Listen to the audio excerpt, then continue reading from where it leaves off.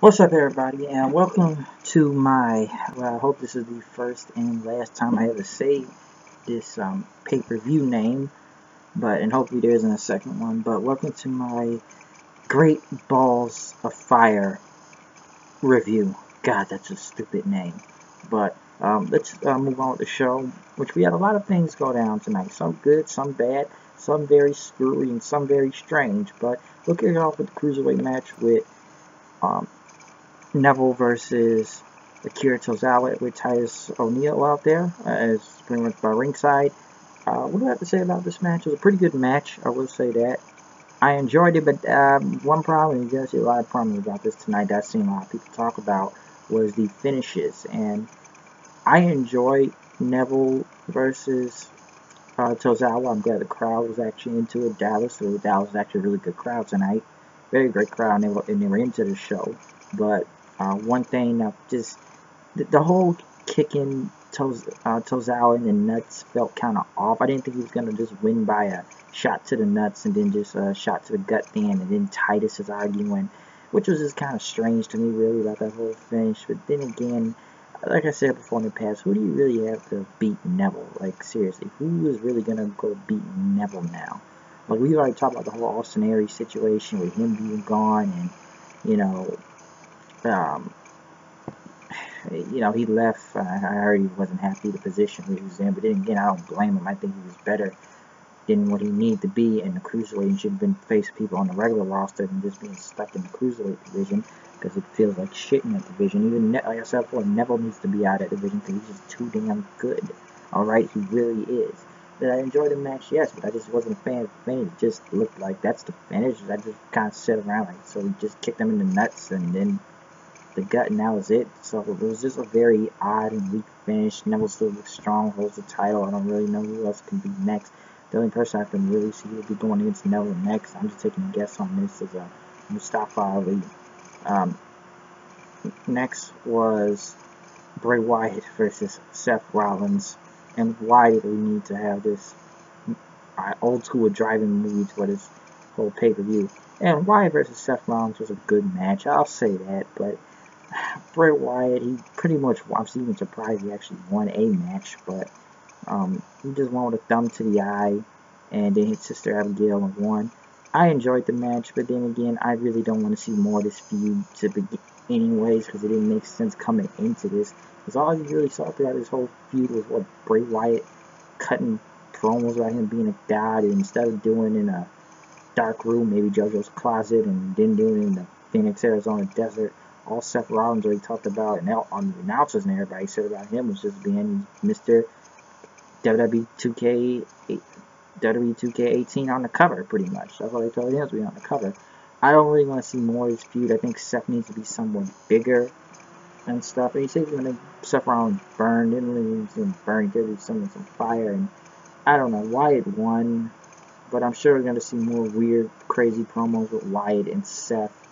So this feud isn't over by a long shot. I don't really think it needs to happen because I just think fans are now so desensitized that they kind of just killed Bray Wyatt when you look at it. We're so used to him losing. It's like we don't give two fucks about Bray Wyatt anymore at this point because it's like he doesn't matter because we usually know he's gonna lose. Come on, we can go back to WrestleMania with him in the WWE title. So I think that says enough. Enzo was getting ready to go against Cass, which Enzo was out there cutting Frank Sinatra songs of That's Life, which went very long, really, if you ask me. He got a great reaction coming out there, and he says, Cass, you're just 7 foot tall, and that's it, and you'll always be in my shadow because I'm larger than life. And I felt Enzo's promo went off on me. I felt the crowd got lost. Like, they were in it, but I felt lost throughout it, too, both the crowd and me. I just feel like they give him, and don't get me wrong, Enzo's a great talker, but even I got feel like they give him a lot of mic time now for some reason before a match, and that was longer in the match. I felt like Cass came up with some whatever generic rock music and whatever, and he pretty much beat up Enzo. The Spanish chant Castle and Let's Go Enzo. He pretty much threw him out ringside, and he got it for the 10 count, and pretty much Cass hit him with 2 big boots, I believe, to the head. Or was it 1 big boot, and he just won. really uneventful. It wasn't nothing much in this match other than we all kind of knew Cass would beat Enzo in general. I never really saw Enzo winning this thing, but this feud continuing in general. I just thought it'd be year done, that's it. Cass beats him, destroys him, move on, call it a day. Where does Enzo go from here? I have no idea, but everyone mostly says cruiserweights. Cass, somehow, some way, they'll try a way to push Cass somewhere to the moon, but the match was just uneventful at best. I know some people, I don't know why I'm even going to quote this, but a lot of people compare him to Test now for some reason back then. I don't know why, but they compare him to Test. Like, I heard in a minute, I didn't really think that at first. But this match was just kind of a dud. When you look at this, kind of a dud. Next was one of the best matches of the night, the 30-minute Iron Man match between Sheamus and Cesaro versus the Hardys for the titles, right immediately out the gate. Sheamus and Cesaro pretty much get the first point by Cesaro pretty much ducking under Matt, and Sheamus in the broke kick, 1-0, getting the second win. 10 minutes in the match, getting 2, doing a double team move. And as Matt came in, did poetry in motion, and I did like the everybody doing the delete chants with Matt smashing Cesaro's head into the wall, I believe, not the wall, to the turnbuckle. Was really cool. Which the match somewhat got a little slow at first throughout a second, but there was a lot of chants. Mostly delete chants and Brother Nero chants out there too. The Hardys were able to come back then with it, and pretty much, like I said, the poetry in motion and a twist of fate. But Sheamus and Cesaro were able to get a 3 after a count out then on Matt Hardy, knocking him to the floor. Jeff came back, was going to win, pretty much did his moves out there, about his swanton. But they pretty much rejected the little Fisher Batter move as Matt pretty much hit him with a backslide, and that was 3-2. After the tornado DDT, Matt hit a moonsault, and his was one of the cool moves. After Matt pretty much hit a twist of fate, and twist of fate, it was 3-3. But the thing about this match was both of Matt and Jeff doing a double splash over each ropes, and this was really a scary thing for Matt Hardy here. When Matt Hardy did that, Matt Hardy's face immediately bled. I think he cut like his eye right here to the side. It looked really nasty, I'll say that. And with the time winding down, coming into the final 30 seconds, Jeff hit a swanton on Sheamus, but since Cesaro was the leader man, we pretty much got the pin. And it was 4-3 with like 20 seconds left. Cesaro just pretty much ran the stall time as Jeff chased him and hit a twist of fate, but he was too late. And Sheamus and Cesaro got the win. So it was a really great match. One of the best of the night, really. So it was an Iron Man match. They stalled for a minute, but the crowd was really into it and got him back involved. But I will say it was a very nasty gash on Matt Hardy's face right there after doing that splash from up top. Just cut his whole eye, like the whole face was just bleeding all over the place. Where did they go through here? Come from here? I'm not really sure. But then again, it's like some say, whatever tag teams do you have legit to go against Sheamus and Cesaro other than the Hardys? I don't know if the Revival still hurt, but that's the only people I can think of left. There's no more Enzo and Cass. There's no Goldust and Truth. Gallows and Anderson are just freaking jobbers at this point. It's not a lot of people, really, when you think about it. It really isn't. So, maybe I'm missing a tag team. I'm not sure. Maybe I am, but that's all I can think of when it comes to tag teams and stuff. So it was a really good match. Well, I feel like this may not be over and the Hardys will come back, but, you know, Matt pretty much got a big cut on his face tonight. Alexa Bliss won against Sasha Banks for the Women's Championship, which the match was, it was good. It was okay.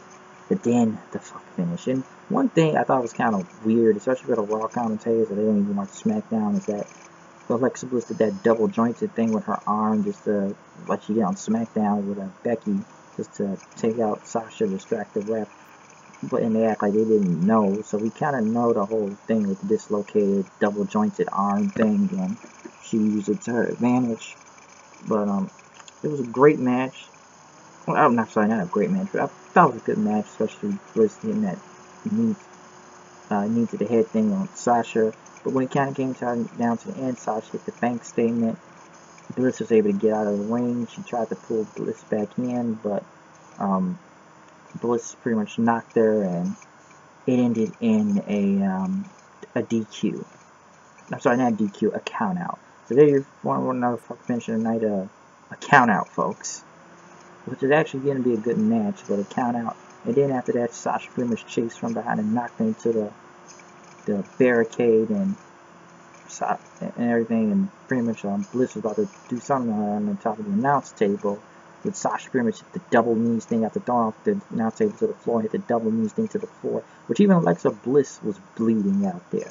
She bled from it, almost stuck through her mouth or her nose, because Sasha must have hit the knees real hard.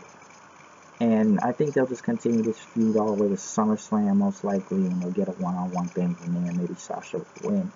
But there was just a lot of weird, like I said, there's been a lot of weird finishes tonight. You got the thing with the Cruiserweights with the kick to the nuts. Even Wyatt winning was just kind of weird to me. Cass and Enzo was just a very uneventful match. Oh, and there's one thing people were against tonight was the referee.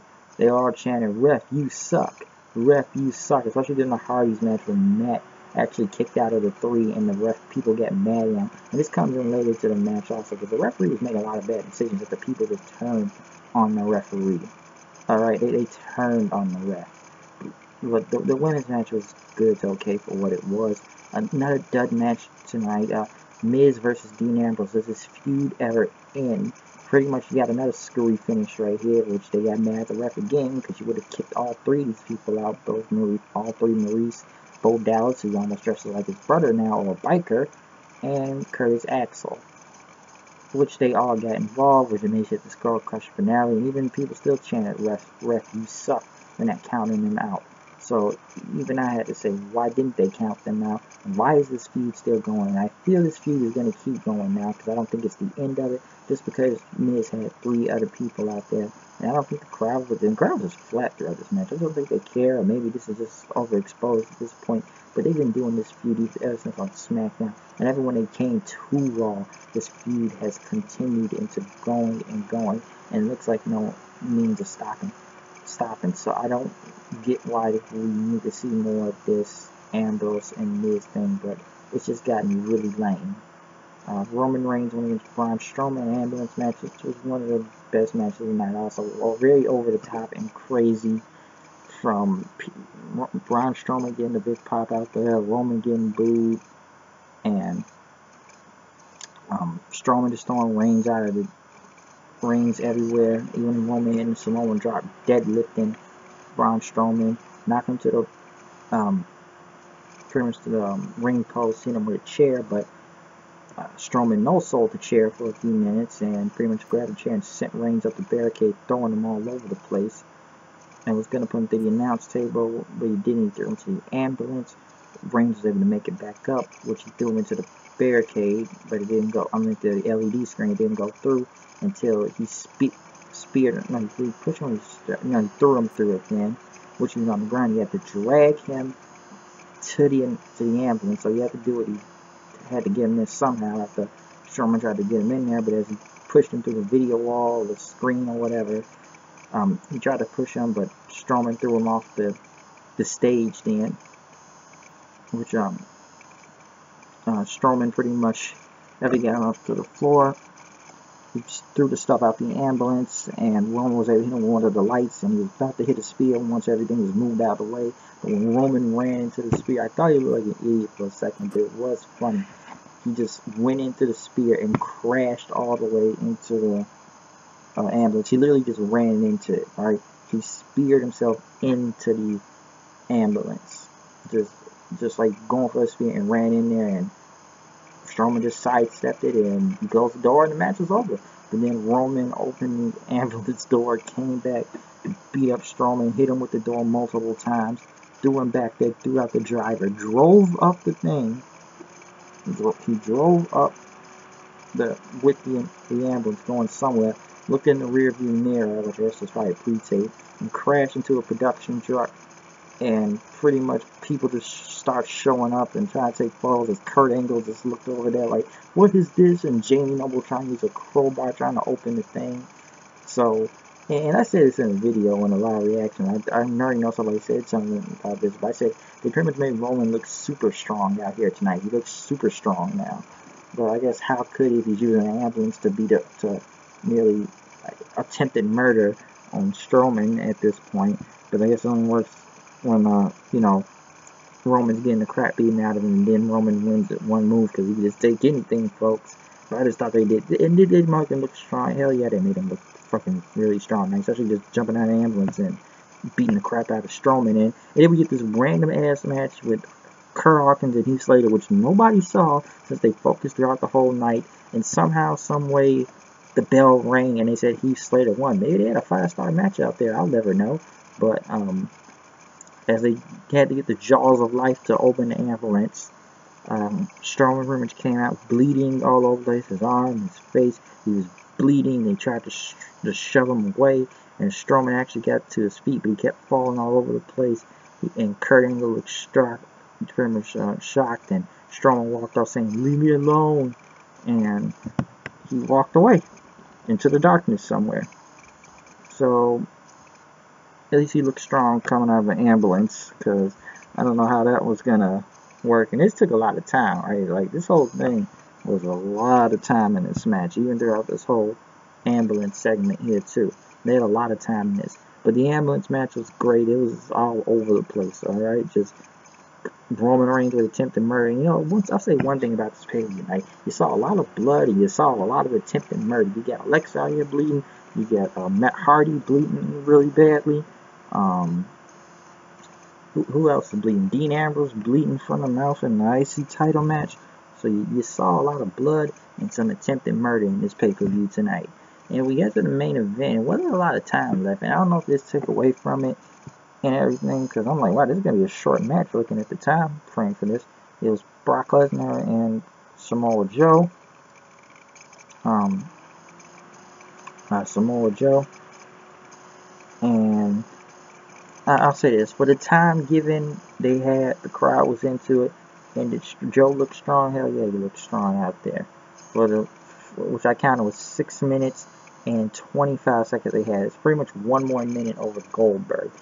And this could have been longer. I'll admit, it was a bit too short. Alright, don't get me wrong, but I guess I'm used to Brock Lesnar matches being short nowadays and stuff. But for 6 minutes, Joe literally went in as Paul Heyman was announcing Brock Lesnar. He pretty much hit a Uranagi through the table. Brock and Heyman just trying to gather what they could do. Is Joe just looked at him, and people chanting, "Joe is gonna kill you." And Lesnar pretty much got up to his feet and wanted to continue the match. Joe went at him, but and started pretty much hitting that kick and pretty much multiple knees. So Brock came back with the knees then, trying to go down Joe. And then they probably don't wrestle each other to the ground. I guess hit ace suplex and stuff. But Joe had got the choke, but the coquina clutch. But Joe was hit, but Lesnar got out of it. Hit 3 German suplexes, and was about to go for another, but Joe held onto the ropes and he pretty much kicked Brock in the nuts if the ref didn't see it. He made sure the ref didn't see it. And then he hit a Uranagi on him, tried to get the win. But then he went for the Coquina clutch to then, which looked like it was actually working, and Brock was going down. He was going down. He was starting to turn red and stuff. But Brock pretty much slammed him with a sidewalk slam, and then went back to hitting more suplexes again and again and again. 3 more German suplexes. I think it was 6. He tried to hit F5, but Joe got it. Got the choke again. I thought he was going to choke him out, but Lesnar backed him into the corner. Joe just held on, and Brock was just turning colors as Heyman was just screaming out there. Brock eventually got out of it. He picked up Joe, 1 F5, and got the win. So, was it short? Yes, it was. With the time given they had, was really good. The crowd was into it, and you almost thought Brock was going to win it in a way. And stuff. You almost thought Joe was going to win it in a way, really. I almost thought he could have had it. I said, wow, he's making slight words. Maybe Joe will win. But, I don't know. Maybe the ambulance match took away from this a lot. Because even I thought they were in a bad spot at one point, too, because of the ambulance match. And they only had 6 minutes. Brock pretty much won, hit the F5. Joe just kind of looked on and stuff, but Brock, even though he turned nearly red throughout this whole thing, he was very much on his feet and he retained the title. Does this continue through here? I don't know. I'm not really sure what happens next. If they continue this feud, or they move on to Roman, or they move on to somebody else, like maybe Finn Balor in a shot, maybe. By the way, we didn't see a lot of people on this show that were supposed to have matches tonight on here. Number one, you didn't get Finn. It has to be Finn versus Samson. The Goldust versus Truth didn't happen still. And I think this was supposed to be Bayley versus Nia Jax. And one thing I even thought was even weird is that through all the matches that had a lot of blood on them, the match you expected would have had blood would have been Brock and Joe. Brock and Joe didn't have any type of blood. So I thought that was kind of weird. They the ones that did not have blood, but everybody else nearly had blood in their matches, or some type of bloody scene out there. So the match you expected to be, we didn't have it. And yeah, even I think they could have had maybe 10 minutes, but they're already at the end of the show, and there was a lot of time left anyways. Because as it's going to be a 5 or 6 minute match, and hey, it was a 6 minute and 25-second match. So if you're giving these guys 15 minutes to beat the crap out of each other, it would have been like insane. But they did what they did for what they could. It was good. Just wish they had enough time. As for this show tonight, in my opinion, I kind of gave it a C, or a 3 out of 5. Why? Well, the things that were great was the ambulance match, the tag team match was great, and I guess you say Brock versus Joe. Great match, but you know, just the time that was given, just kind of very anticlimactic after 1 at 5. All right, very anticlimactic. Enzo and Cass was just kind of whatever, which we kind of Cass was gonna destroy him. IC title, I just don't care about this feud now no more, and I knew just a lot of screwy finishes tonight throughout this. Who else? Finn versus Seth, which I still think Seth needs better, but hey, we got to continue this thing with Finn somehow. Cruiserweight match good, once again, another screwy finish. Women's match was good too, but hey, another fuck finish too, but that was in the SummerSlam. But they had a good match for what it was, I'll say that. But like I said, some people probably missing from the show that you expected to see on here, but they weren't on there tonight. I really expected Finn versus Elias Sampson, but hey, it didn't happen. But I'm gonna roll here, check out my live reactions. For Great Balls of Fire. Hopefully just the last time we ever call a pay-per-view like this again. Hopefully there's a second one. And we just end it from there, and they start paying Jerry Lewis all this money. So yeah, and one more thing, especially important news, I should have did a video on this. Hey, AJ Styles won the United States Championship at a Madison Square Garden, at a house show really, in Madison Square Garden the other night. It was Friday, so I was very surprised to hear about that. I'm sure we'll get footage. The footage probably on YouTube anyways, but hey, congratulations to him, because you don't really see a lot of title changes, especially at a house show really, of all places. So that was very unexpected after he won that Battle Royale on Tuesday. What does this mean for Battleground? I don't know. We'll have to find out on Tuesday, whatever detail comes out after that. But hey, really surprising win for AJ Styles to get the U.S. title now in the Garden at a house show. But I'm out of here. Check out my live reactions, everything, review, all that will be up. Peace out.